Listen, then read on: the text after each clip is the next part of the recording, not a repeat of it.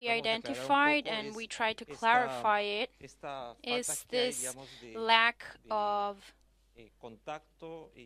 contact and possibilities for innovation and experiences regarding technology.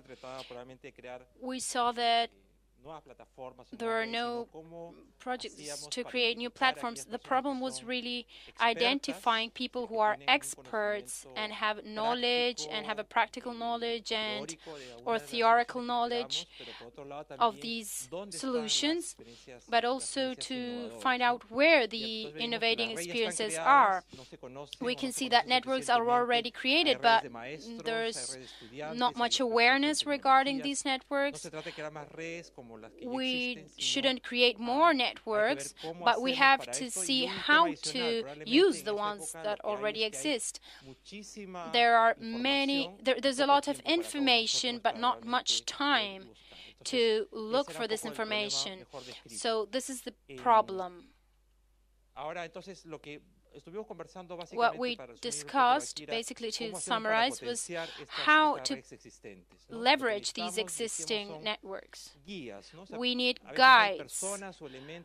Sometimes there is a person or elements or some technological solution which allows us to navigate through all this complexity.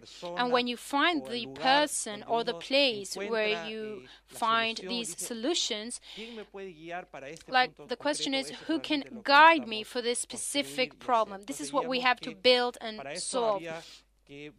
We need to look for people or teams that can organize all this information. There are some aspects that they need to know.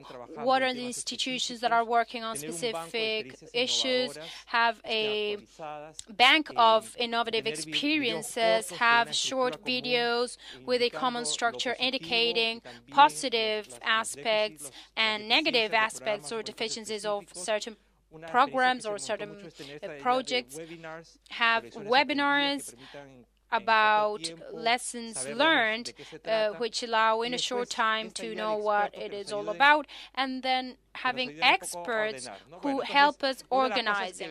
So one of the things we saw as possible solutions was creating maps which let us know where these people are.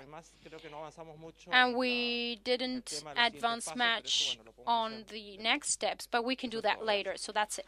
Thank you very much.